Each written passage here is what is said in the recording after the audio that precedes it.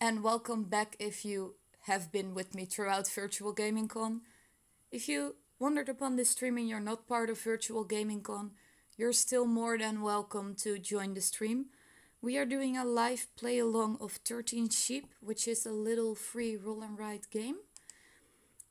And I'm going to be posting the link to the sheet right here in the channel.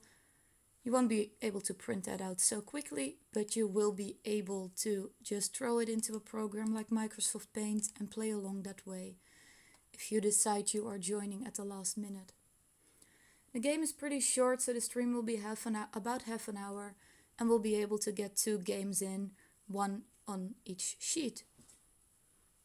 I hope everybody can hear me okay. Feel free to come say hi in the chat box.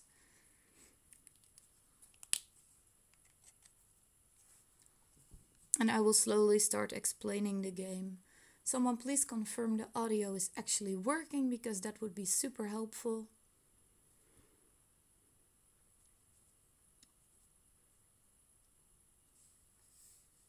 I'm not seeing anybody just yet, so I hope you can actually hear me. If you can hear me, please give me a shout out in the chat box so I can confirm it's working.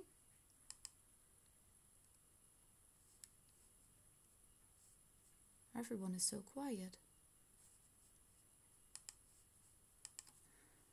Let me ask real quick to our viewers if it is working, because I don't want to keep stalling too long. Yes, great. Dean hears me. All right, that means we can get going. Okay, so in this game, you are trying to protect your sheep from being eaten by a wolf. The wolf is gonna come up in a couple of turns, but we'll have a while to prep for it. The game will last a variable amount of turns depending on when the wolf arrives. Once we get to these turns, if we roll this number or higher, the wolf will arrive. So this is a 6 or higher, a 5 or higher, a 4 or higher, and finally a 1 or higher. So we'll know for sure the wolf will come by then, but he could show up by surprise a little early. And what I'm going to do on a turn is roll 1 die. So this is a game that doesn't take a whole lot of components, guys. We're gonna cross off the current turn, or you can just write a number in it if you prefer. That way, if I'm going too quickly for you, you can always catch up later at your own pace. And then we will have to draw a fence somewhere on this field, and the die will determine what kind of fence. So in this case, we are drawing this shape, and you can rotate that if you would like. If you hear a weird mouse sound in the background, that is one of my cats. They love joining our streams, so they could be popping into our field of vision at some point. I'm gonna place this fence somewhere now. And what would be ideal is making one big group of sheep, because at the end of the game, you will check which sheep are completely fenced in and you will get victory points for them. So the bigger your group, the more they will score. If 2 of them are together, they're already 3 points. But if they were both singled out, they would only be 1 point each. Because sheep like to flock together a bit. Let me see, where do I want to start this time? I'm just gonna go over here. Some of the edges of the board have some bushes. You cannot draw a fence through a bush, guys. This is not okay. That doesn't work. That's not really a good way of protecting your sheep. In order to protect them, they have to be fenced in entirely by the time the wolf arrives. The outer edge of the board is not a fence yet, so even if you try to make a fence somewhere over here, you're gonna need a fence along the outer edge of that board as well. So that was turn 1. Hopefully I gave everybody enough time to draw their first fence. And let's roll again. It is another 1.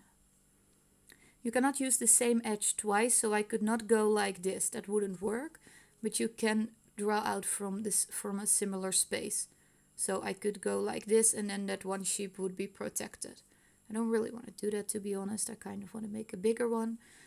And you do not have to work adjacently to previously placed fences. So I don't have to place the next one there. I can place it somewhere else on my board entirely. What are we gonna do? I'm gonna fence in this one. That's just about legal because the bush is on this side. So that would be okay.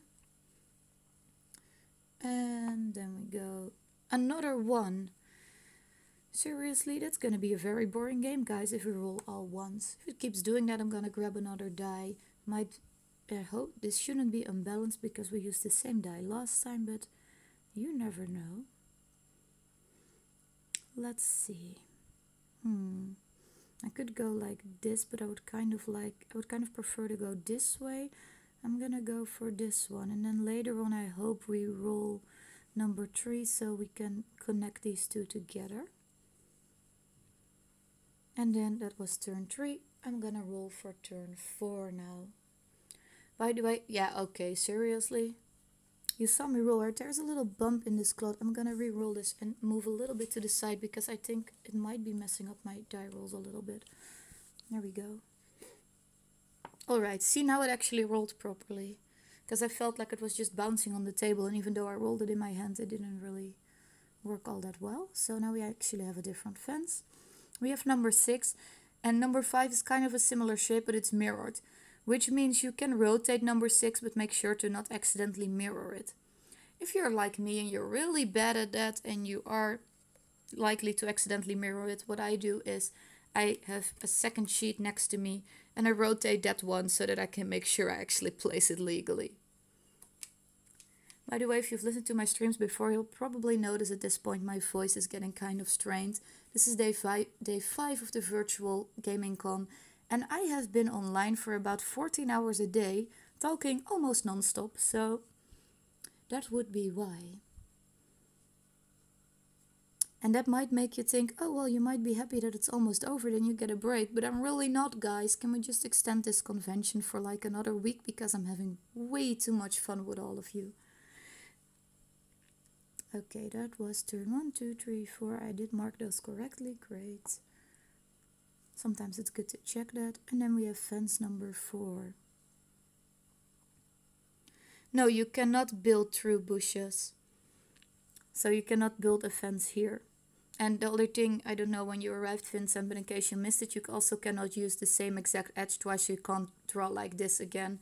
So you can't place a fence over another fence, but they can share an edge, because I did this before, they can share a corner, so I did this, and then the other one is directly attached to that. So obviously that is allowed, otherwise you can't really fence in those sheep, can you?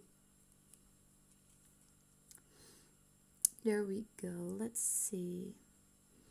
I want a 3 and not a 4, to be quite honest, but I will take a 4, I suppose. I think I'm gonna put it over here and then hope we get a 2 later to protect both of these sheep, and if we don't get a 2, then they might get eaten by the wolf. Well, this game is nice and sort of relaxing to play in the way that it's not too brain burning. It is really brutal because you will get, no matter how hard you try, you'll probably have more sheep eaten than saved by the end of this game, which can make some people go, oh no. My main goal is just to always make sure I save one, and if I go for a really big field, there is a small chance that I won't be able to close it and then they all get eaten. And then I would be really sad, but as long as I save one, I can be a little happy.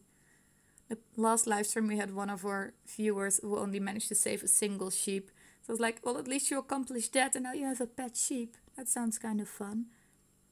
I would like a pet sheep. I would also really like to roll number 2 and 3, but that doesn't look like it's happening. I still have to sort of work on closing this as well. This is not going well, guys. They might all end up being eaten by this point. I really need to roll something else.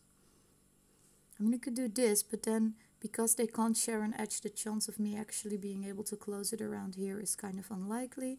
I'm just gonna go fence in this little one so that I can say I at least saved one, and I'm not gonna try to get this one to join the bigger group anymore, because the wolf could be showing up in 2 turns already. So that could be a little rough. Let's roll. Number 4. That's not a 3. I wish there was an ability to change that, but obviously there's not. It's not. Okay. It's just a simple little game, guys, so it makes sense that that's not allowed.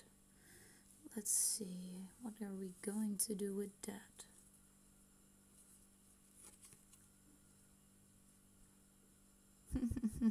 Poor sheep. Sheep, I foresee you becoming food in the near future, I'm afraid. I'm gonna go for this. Now I actually do want another one, so right now I wouldn't be too unhappy with that, to be honest.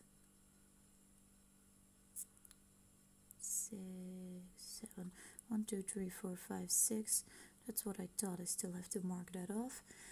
Luckily I remembered what kind of shapes I built. It was like 1, 2, 3, 4, 5, 5, 6, 7. So now I can check I did that correctly. And now we're rolling again. If it's a 6, that means the sheep will get eaten directly after that. And I really hope that's not the case because, no, my poor sheep. It is a 4, so we know we will get at least one more turn to do this. Not that this 4 is gonna help me all that much. And remember, guys, don't accidentally mirror your fences, please. That is still not allowed. Oh, I can actually close this right now. I can do it like this. And then this one is saved as well. I'm not really succeeding at my goal of trying to create like a big group. I was originally aiming to either fence in these 3 together or these 3. Or if I was super lucky, all 4, but that was unlikely to happen. But I was kind of trying to create a little group. Well, that's clearly failed, so let's just go with saving what we can save at this point. Number 5.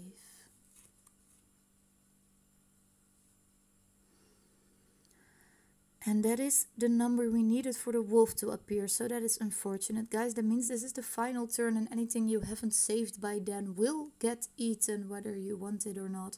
And obviously you cannot draw a fence that goes out of the grid, so I can't put a 5 over here, it would go off the border. So I actually can't save these sheep with the current die roll, I'm afraid. Because I wasn't allowed to mirror it, so I can't pretend it's a 6, and the only way I can rotate a 5 to close off this little bit is by building off the board, so that's not gonna happen. So it doesn't really matter where I place this last fence. Same goes for this other edge. So as you can see right now, this is not really smart, guys. You don't really want to leave your open-ended sides too far along the edge because it gives you a lot less flexibility than doing it in the middle of the board. This still has 2 open ends as well, so that's not one I'm gonna be able to save either. So I'm just gonna draw this somewhere. Look, you poor sheep, you'll protect it a little longer. The wolf is gonna have to walk around a little bit. Poor thing. So that would be it, and you would count all of the sheep actually fenced. I only have 2 little singles ones, so I only have a measly 2 points. This is not good, guys. This is my 3rd live stream of this game, and I just keep scoring less and less every time, I feel like. I think my high score for this is 13 points, but yeah, that it definitely depends on the dice rolls. You can play this solo and try to beat your own high score, but remember the numbers that come up will influence how good of a chance you actually have. But yeah, starting out differently and making different choices definitely matters. You can see this right now in the live stream because different people played along and they are all ending up with different scores. So it does mean if you made different choices, and I made some pretty horrible ones in this one to be honest, you will likely have done a little better than me at this point. And as always, feel free to share your results with me. If you're part of Virtual Gaming Con, you can post your results in the channel. You can also absolutely upload them to your own social media, and if so, please tag me. I am Nona Knows Games on Facebook and Instagram as well. So I always enjoy seeing what you guys did, and I see some people posting their scores in the chat, which is already fun. But yeah, I would love to see what your sheets look like as well. Maybe I'll learn, because clearly I keep getting worse at this. So we're moving on to the second one now. I hope everyone started out with the right one. We are now moving on to the one that says B. And as you can see, when you put them side by side, there's a different layout for that. There's 2 layouts that you can print off straight away. But if you go to Board Game Geek, there's also a link to a generator that will let you create new sheets randomly. So this has pretty infinite replayability. There's bigger sheets to print and smaller sheets. I'm using the smaller ones. As you can see, I don't have really large hands. I'm also using small dice, so this is like a game that I can just slip into my pocket and basically take with me pretty much everywhere, which is nice. Oh, nice, someone has 12 points, they said. Whoa, well done. Well, you clearly made many great choices, and I absolutely did not. I will direct link you guys to the second sheet in the Twitch chat box right now in case you don't have it yet. Let's see, there we go. There's a link to the second sheet right now. I think it might have accidentally sent twice. Oh no, it didn't. Okay, there we go. That'd be good then. Alright, so for anybody just joining, we are playing 13 Sheep. I will repeat the rules really quick. We are rolling dice, drawing fences, and we are going to try and fence them in, so by the time the wolf will come to eat them, they should be protected by completely surrounding them, and preferably you want to surround big groups. You cannot draw through bushes, and the game will last at least this many turns and possibly up to this many turns, depending on what we roll. If we roll this number or higher, the wolf will arrive. And last game we had the wolf arrive over here already, so we had 2 turns less than we could have potentially had. I'm rolling another 1. My dice have really been liking number 1 today apparently. I am not, but the dice are. And let's see what I would like to do with this. By the way, I don't think it came up last game, but it is possible to have something split up. So maybe I do this now and then this later. And even if this becomes like a big field, there's a little fence sticking out in the middle of the pasture, that's okay. Just make sure you don't try placing a fence through another fence and using the same edge twice. I laminated mine so they're dry erase, which makes this a little easier. I'm also grabbing another marker because this one is giving out on me a little bit. Okay, fencing something in right now. I am gonna go ahead and start with this one over here in the corner. And then I cross off the current turn. You can also write the numbers in here then. If I'm going too quickly, you can play along at your own pace. The stream will be saved for 2 weeks, so you can always watch it back later as well. If you might actually, by the time you see this, you might actually be watching the playback instead of being here live. In that case, I still super appreciate you watching. And I will be doing regular live streams of different roll and write games, even after the convention ends. The next one is a 6, that's a different one. And for anybody just jumping in, you cannot mirror your fences. You can see that by these being the same shape but mirrored and these being the same shape as well. You can only rotate them. If you're bad at that, make sure you have a second sheet and rotate that to make it easier to see how you can actually legally place them. That's my go-to trick because I am really bad at doing that correctly. And I don't want to accidentally mess it up and cheat. Because right now I would have preferred to place a 5 over a 6, but that is not happening. I can't draw through the bush, so I can't go there either.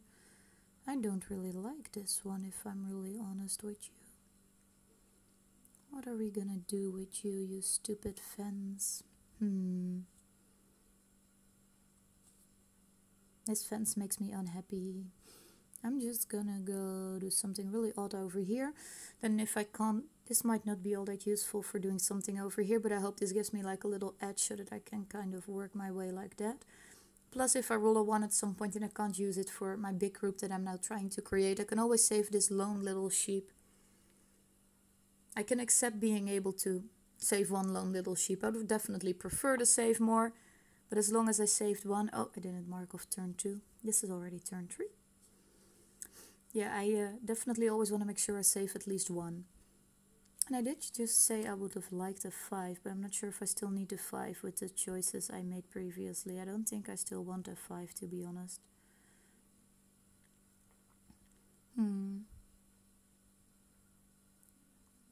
No, I don't really.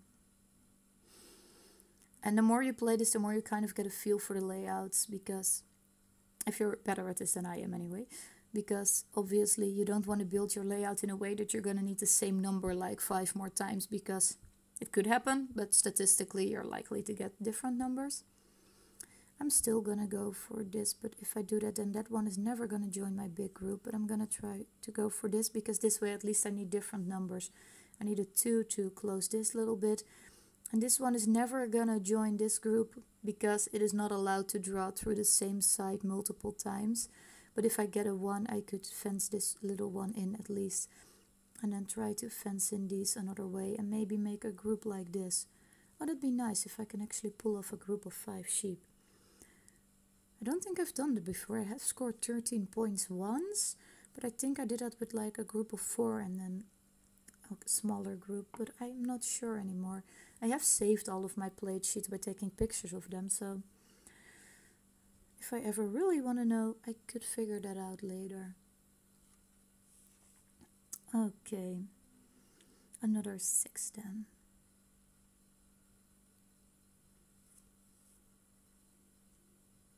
I don't need another 6. I really don't. I was gonna try and get this one together with the group. Oh, this might be nice, but then I am gonna need another 2 if I do it like this to close this off. But I would also be able to work with a 4, so that gives me some options. I think I like this. I think I'm liking the way this looks, guys. I might have an actual shot here.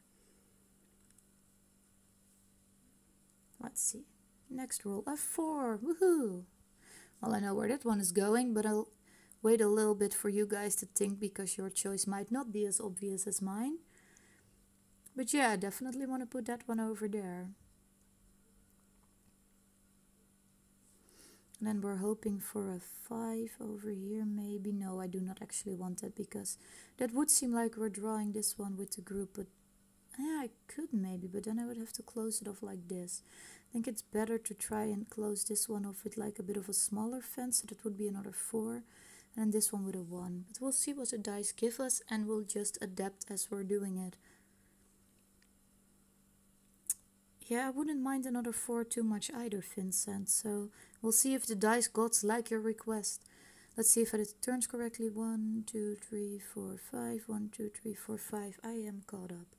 I tend to check that a lot when I'm live streaming and talking to you guys, because I am known to get distracted by interacting with you and then not actually marking off my turn correctly. So I already decided where I wanted the 2 to go as well. Look, guys, it's actually looking pretty neat. I think we might be able to pull this one off. And now I agree even more strongly with Vincent here in the comments. We definitely want another one of those 4s, because then I have saved a big group. I don't think I ever saved that many. Woohoo! If you missed the first game, I already told you guys, it's pretty brutal, to be honest, because you tend to lose more sheep than you actually manage saving. Woohoo! It's a 4! Vincent, are you doing a little victory dance? Because I sure am. Like, okay, there we go. This is gonna go over here, and that means I'm basically giving up on this one. I'm sorry, little sheep, because if I do place the 4 over here, I'm never gonna be able to legally fence in this one pretty much. So I'm sorry, darling. It's not that I don't like you, but I kind of have to save your friends. So this is definitely, thematically, this is pretty evil. It's like, I'm giving up you so I can save someone else, just because I can get more points. Rules-wise, it's pretty relaxing, because it's not super complicated to play, honestly. It's something you can do pretty quickly. But yeah, I should expect with these dice rolls, people are getting better scores than we had the first game. We're gonna roll again now. If we roll a 6, that means the wolf will come and will be our final turn. So it'd be nice if we rolled pretty much anything else to give us a bit more time to save some of these. Guys, as you can see this, right? It says 6. Very loud sighing. Okay, so that is our final turn, and I'm pretty sure I can't save anything else by doing that, so that's unfortunate, but at least I managed all of these, which I'm pretty happy about. But I really wanted to try and save like this little one, or maybe this little guy over here. It's not happening. That's just not. There's no way I can pull that off. So we're just gonna put this over here, just because it looks like fun. This would not actually be a good choice, by the way, but it looks like fun. And then with the 1, I'm still able to save this. And it has a little bit more room to move around in, so it looks less sad, I suppose. That's it then. So I have one big group of 5 and no more other groups. But if you have multiple groups that are completely fenced in, or multiple lone little sheep, you can count all of them actually. But in my case, I have 12 points. There we go. So, as always, please share your results with me, either through the Discord channel if you're part of the convention, or by maybe posting it on social media. You could even shoot me an email at nonaknowsgames@gmail.com if you don't want it posted on social media, but you still want to share your sheet with me. We're ending nicely on schedule, which is lovely. I will be back with you guys in half an hour actually to play another roll and ride called Rolling Village. So maybe I'll see you guys there. If not, thanks for watching, I super appreciate it. And I hope you all had a whole ton of fun. Please post your scores, I'd love to know before I head off. And yeah, thanks again for playing. I always really like doing these. There are actually a couple more play-alongs that you can watch back on Twitch. One for Roll and Cook, but we're gonna do another one of that real soon because the cats cause a lot of technical difficulties in real life by trying to knock over the camera multiple times. So yeah, that's not the smoothest stream to watch back, but if you want a good laugh, feel free to watch that. And then there are some from the Dyson Inc. series as well, which are definitely a whole lot heavier than these. Those are games that, especially as you're learning them, they might take you 45 minutes or even an hour to play through. But they are really lovely. They have a lot of depth, a lot of different paths to victory. And it really feels like a board game in a roll and ride. And this is just like a quick little filler. So I'm kind of trying to do something for everyone. And if you like the genre, you will see that there's a whole lot of variety in it. And it might not all be for you, that's okay. I like the fact that there are so many different kinds in here to kind of suit every mood, and no matter how much time I have available, I can always play one without doing a whole lot of setup, so that's nice. I'm not seeing any scores come in yet. Are you guys all still busy drawing over here? Or did you guys miss the fact that I rolled so high that the wolf is already eating our sheep? Aw, you saved none. Well, you did really well last time, though. And Vincent has 8 points. Nice. Well, thanks again, guys. I'm gonna head off now and get the next one set up.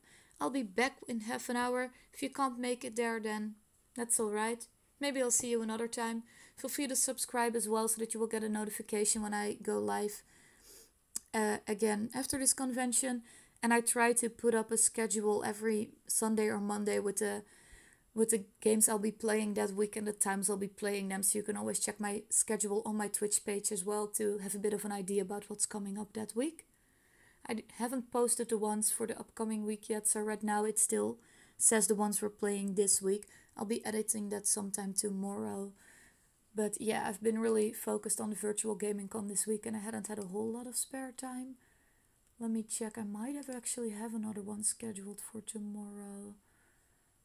Let's see. Yeah, I do actually have 1 or 2 scheduled for tomorrow from the Dyson Inc. series. So, but then that's going to be at 7 p.m. my time, which is at noon for the US people. If you are in UTC -5, so the convention time zone. And again, those will be saved as well, so if you can't make it, again, you can watch them back. And someone else with 8 points. Thanks for sharing your scores. I'll be heading off now. Bye guys, and thanks again.